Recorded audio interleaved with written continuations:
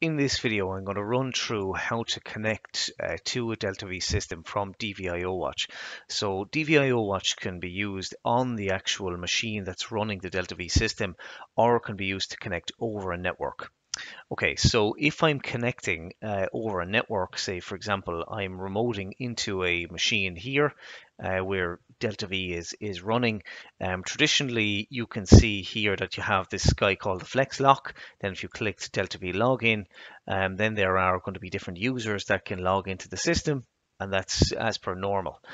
Okay, so if I go back here, what I can see is that I type in an IP address because this is from a separate machine. Then I just simply have to click connect. So I'm using the demo version here just for this video. And I'm going to enter in a username. So this is my username. Then I'll enter in my password. And I click OK. So if this green guy comes up here, this indicator, and then you see connected, you're obviously connected. So just to add just a small bit of detail on the background. So here what I can see is, again, this is the interface where you can test out your credentials. But in the background, from an administrative point of view, there's this guy here called User Manager.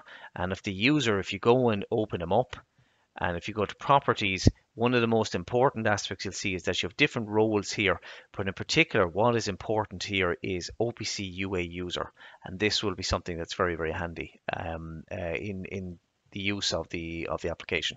Thank you very much.